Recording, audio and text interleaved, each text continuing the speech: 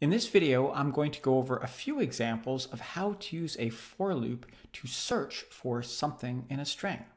Now, this first example you should already be familiar with. I have a sentence, that's Sam I am, that's Sam I am. I do not like that Sam I am. Perhaps you recognize this from green eggs and ham. Yeah.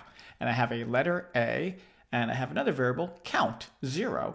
Well, I'm probably going to use this to count something. Then here is my for loop. This should be nothing new. My for loop begins at 0, right? Because the first position in my sentence is 0, and it goes to less than the length of the sentence.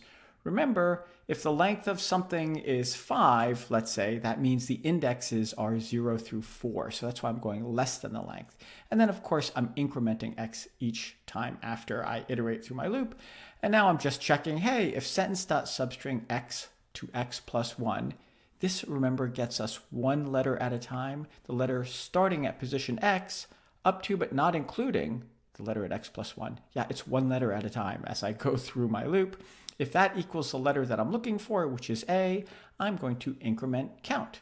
Count plus plus is just a shortcut way of saying count equals count plus 1. It adds 1 to count. Now, if I run it, well, I already ran it. You can see it says 6. Well, there are 6 A's in this sentence. Now, I know there's actually more than that, but some of them are uppercase, right? It's case sensitive. So 1, 2, 3, 4, 5, 6, 7, 8, 9. There's actually 9 A's, but 3 of them are uppercase. So yeah, that's why it says 6. So let's deal with the uppercase issue first, shall we? I made a couple of small changes to the program. I added the dot to lowercase after sentence.substring. So what this does is it'll lowercase each letter, right? So when I compare it to the letter which I'm looking for, which is A, it should count 9, right? It should count the uppercase because I'm lowercasing them. But just to be clear, I'm not actually changing the value of sentence in each way. I'm just temporarily lowercasing each letter as I get it one at a time. And you can see that because at the end now I'm printing out sentence, whatever the sentence is, and then this is of course a new paragraph, letter, whatever the letter I'm looking for, and however many times it's found. So I'm going to run this. Yeah. And you can see the sentences, that Sam I am, that Sam I am, I do not like that Sam I am, and letter A is in fact found 9 times. So lowercasing it, yeah, that in fact worked. All right, let's do a couple more examples.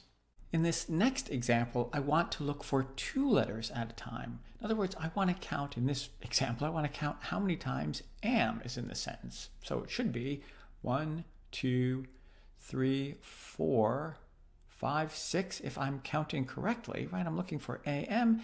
And again, I'm doing my sentence.substring and I'm lowercasing it. I'm looking for the letter. Perhaps I shouldn't call it letter anymore because it's more than one letter. I'm going to change it to letters. I'll change all my, and hopefully, and I think you know if you double click, it highlights all the places.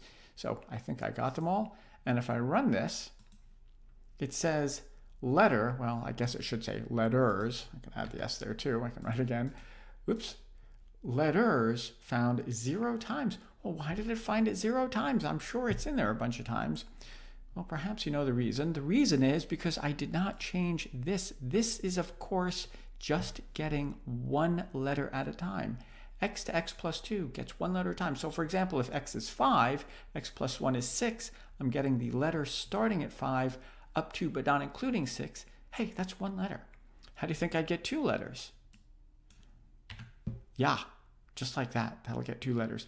Now, really, JavaScript will let you run it just like this without any problems, but really you should make another change, and I hope this makes sense to you. You really should do this, even though JavaScript will let you get away without doing it. Since I'm looking for 2 letters at a time, I really do not want X to go all the way up to the last letter, right? So if like the exclamation point is my last letter, character, whatever, if I'm looking for 2 letters at a time, well, I'd be looking at the exclamation point and then something after it. Well, there's nothing after it. So I really want my X to go to the second to last position. Yeah, give that some thought. This is an important one. So I'm not going to the last letter in my sentence. I'm going 1 less than that because I'm looking for 2 letters at a time. And if I run this, there you go. letters am found 6 times. All right, we can do one more example, so hang in there. All right, I'm just going to change one thing in this last example. So now I'm going to look for a bunch of letters. I'm going to look for THAT, also known as that. So of course I should find that. 1, 2, I should find that. I should find that, let's see, 2 times, I think. Now if I run this, of course, well, yes, it's found that 0 times. That's because I did not change how many letters I was looking at a time. I want to look at 4 letters. That's x to x plus 4. So now I have to go to length minus 3. Yeah, let's see if that works. All right. That works. But let's say I didn't know how long a word I was looking for. Could I just use a variable for that? Well, certainly I could. I could make a variable called len, and I could set that equal to letters.length. And then instead of going from x to x plus 4, if I was looking for a word of some length, I could say plus len. And this, of course, would be, this is tricky. It's not minus len. Well, it's minus len plus 1. Give that some thought. Yeah. All right, so now if I run it, found that 3 times, but now I could just type in anything. I could type in am. I don't even have to change anything else. Found am 6 times. Yeah. 1, 2, 3, 4, 5, 6. Sure. Or I could just do a. Found a 9 times. Yeah. So take a look at this. I hope you can see what's going on here. I just made a variable to remember to define the length of the string that I'm looking for in the sentence. And then I just used that variable. So I could have even asked the user for input, really. You know, what word are you looking for? And told them how many times that word was in the sentence. All right. Hope that makes sense to you. Thanks so much for watching.